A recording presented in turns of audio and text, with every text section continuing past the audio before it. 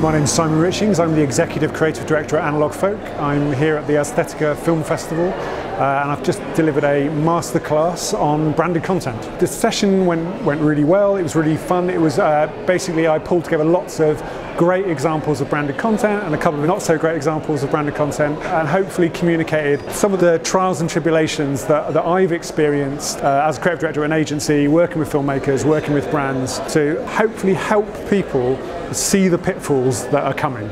Aesthetica as a festival is really interesting because you think film festival and you think screenings, but it's so broad. There are so many venues now. There are so many things going on.